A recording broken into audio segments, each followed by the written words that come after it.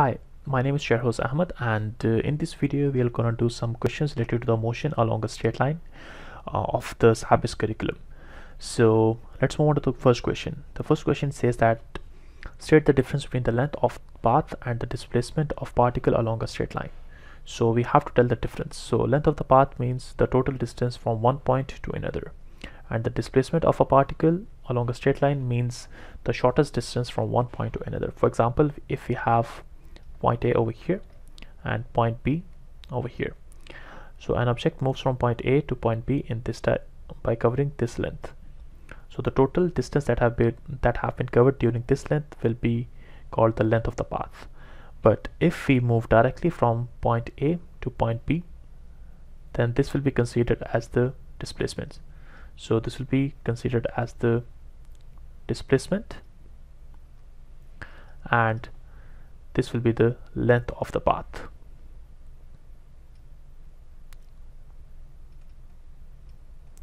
That will be considered as the distance. Alright, so let's move to part B. In part B it says a particle P moves along a directed straight line from position A of x1 equals to 8 centimeter to position B of x2 equals to minus 4 centimeter. So let's suppose we have a line over here. This is 0. x1, the position x1 is at 8 centimeter. So this position is x1, that is equal to 8 centimeter. So the particle was present at this position, and then it moved to position x2, that is at -4. So x2 will be somewhere here. That will be equal to -4 centimeters. So the particle has traveled from this position x1 to x2 right over here, and we have to find the displacement and length of the path. So the shortest distance from x1 to x2 is 12. Like from here to here it's 8, from here to here it's 4, but they are asking about the displacement. So as the particle has moved towards left, so it has displacement has a certain direction, so it has moved towards left, so it will be -12, and the length of the path will be only 12. So for the displacement I'll write it as -12 centimeter, and for the length I'll just write 12 centimeters. Now it says in what sense is the displacement of P? So we will say the displacement is in the negative x-axis direction. I'll just write it over here. Displacement is in the direction of negative x-axis. Displacement is in the direction of negative x-axis. Alright, so this is it for this question. Alright, so let's see this next question. It says you drive 120 km along a straight road in one direction for 2 hours, then in the opposite direction back to the starting point in another 3 hours. What is your average velocity? So the formula for the average velocity is the rate of change of displacement. Like total displacement over total time is the formula for average velocity. So total displacement divided by total time. So for this one the total displacement is 0, because the car has driven 120 km in the forward direction, and then it has come back to the point where it started. So the total displacement will become equal to 0. So 0 over time will become equal to 0. So the average velocity for this one will be equal to 0. Alright, so I'll just write 0 over here. Verify that your average speed is 48 km per hour. So average speed is different from average velocity. The formula for the average speed is total distance over total time. So average speed is equal to total distance over total time. So the total distance that the car has covered will be equal to 120 in the forward direction and 120 in the backward direction, divided by total time. So it's like 2 hours plus 3 hours, that will be 5. So 120 plus 120, it will become 240. So 240 divided by 5 will be our average speed. So let's divide it and check whether we get 48. Yeah, it's 48. So the average speed is 48 km per hour. Now Part C, it says it is unlikely, even impossible, that you were driving at 48 km per hour all the time. Think of some instance where the speed is much less than that value. So number one, due to the traffic jam. In a traffic jam, the speed will not be equal to 48 km per hour, or during some humps on the road when pedestrians are crossing the road, or there may be any traffic signal.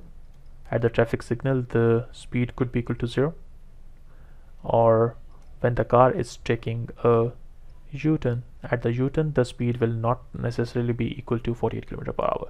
So these were some of the reasons where the speed will is unlikely to, or even impossible to, be equal to 48 km per hour. Now for part D, it says when is the speed necessarily 0. So we have to find out the instance where the speed is necessarily will be equal to 0. So it will be at the starting point and at the finish point. At the starting and at the finishing. So at the starting and finishing, the speed will necessarily be equal to 0.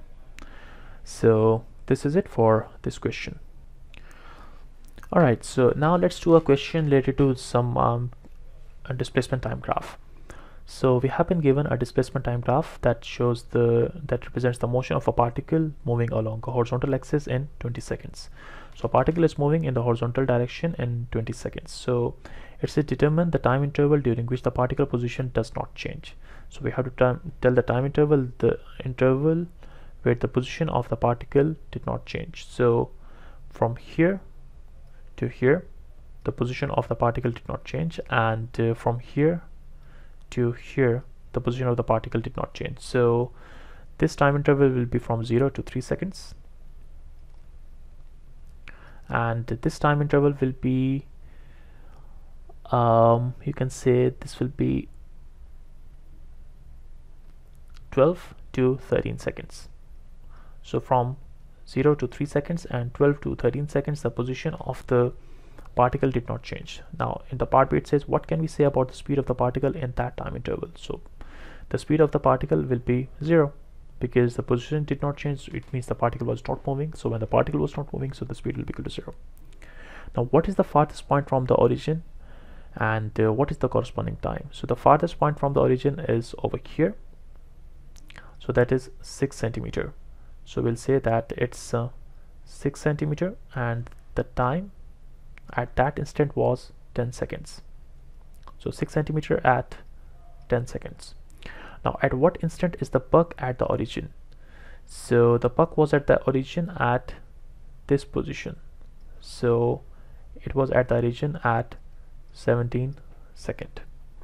So it was quite simple question. So this is how you can predict predict your displacement, time and speed from a displacement time graph.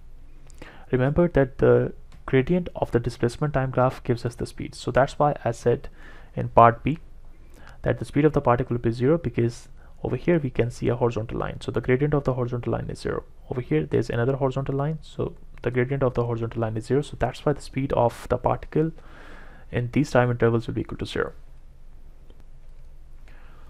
Alright, so let's do a question related to the velocity time graph. So we have been given a velocity time graph in which you have the velocity in the y-axis and the time in the x-axis. Okay, so it says the graph represents the VT graph of a motorcycle in 24 seconds. So from here to here, the time is 24 seconds. So part A, it says find the interval or instant where the velocity is positive. So we will write down the time instance where the velocity is positive. So velocity is positive starting from here. It's in the positive direction, positive, positive up till here. So the velocity is positive from 0 to 15 seconds, and it is negative over here. The velocity is 0. So it started to be negative from this point all the way up till here. So it's negative from 17 seconds to 24 seconds. So this is the time where the velocity is negative. Now in part B, it says find the time interval or instance where the velocity is positive and increasing. So we have to see it should be positive and increasing, so it lies within this region, positive and increasing. So the velocity is positive and increasing during this time interval, so I'll write them separately. Basically it says yeah,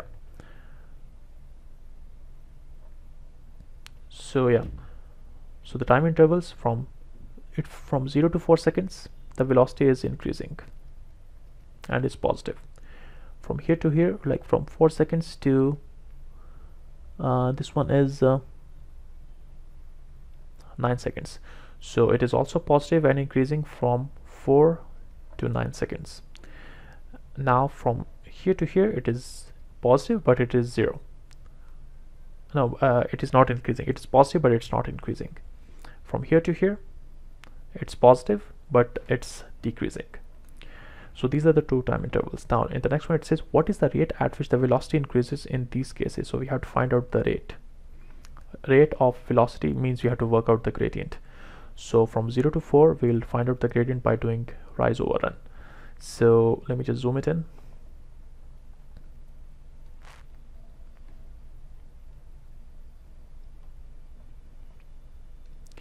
Alright, so we have to work out the velocity in this interval, and we have to find out the rate of increase in velocity in this interval and in this interval. So in this interval the velocity will be equal to, the rise is of 24 and the run is of 4.